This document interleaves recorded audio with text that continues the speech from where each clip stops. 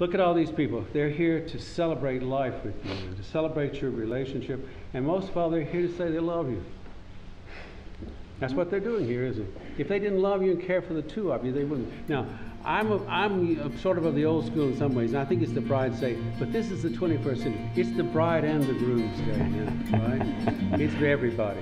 It's both the bride and the groom. And you're a very handsome couple, I must say. You're both very handsome couple. It's nice to, why not? Celebrate everything, right?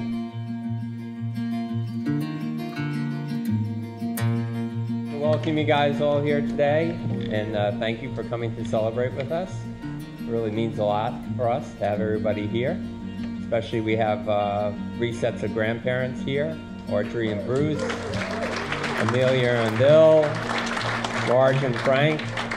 So we're happy and honored to have you guys here, along with the rest of the family, cousins, friends, and everybody coming. So it's what makes the wedding. So thank you all for being here.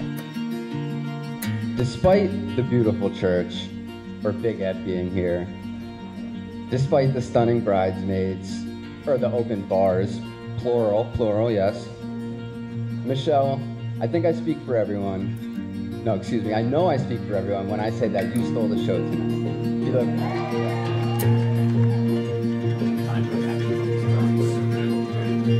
We know that with Mike, Michelle will always have a partner by her side.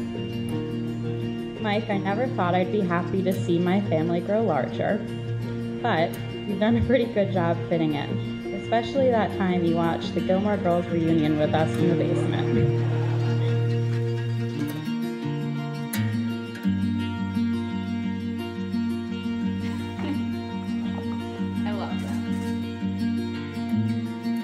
Michelle walking down the streets of New York City as a toddler with her Aunt Vivian would be screaming like, I'm in rags, and starting to take her clothes off until Vivi figured out to say bibbly bobbly boo. So Mike, that's a secret code word. You know, if you ever need to like bring her back, just bibbly back, bobbly boo. But also she was spinning all night at Aunt Lisa's wedding, you know, as a little girl. Now here she is tonight with Mike, and they're all so happy, so we're very excited for all of you.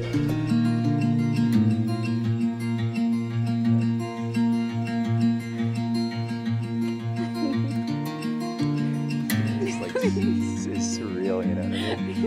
In the name of God, I, Michael, Take you, Michelle, take you, Michelle, to be my wife, to be my wife, to have and to hold, to have and to hold, from this day forward, from this day forward, for better, for worse, for better, for worse, for richer, for poor, for richer, for poorer, in sickness and in health, in sickness and in health, to love and to cherish, to love and to cherish, until we are parted by death.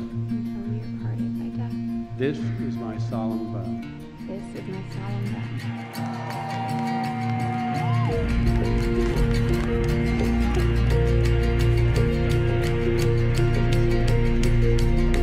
More importantly, you make my big sister happy, and your love for her is very clear.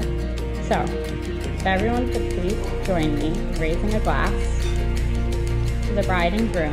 May you always be as happy and in love as you are tonight.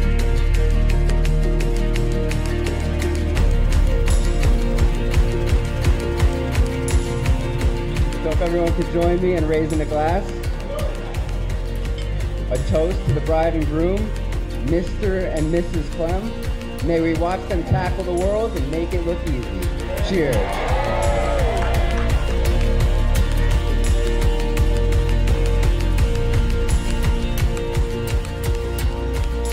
The peace of the Lord be always with you. Michelle, I love you to death. I've been saying this, I think, prematurely for the past 3 months. I've been so excited to call her my wife, and it's finally here. I just wanted to let you know I will always support you the way that you've stood by my side and pushed me to pursue my goals, and I promise to always love you. When I still look at you, I get the same butterfly feeling in my stomach, and I can't wait to spend the rest of my life with you.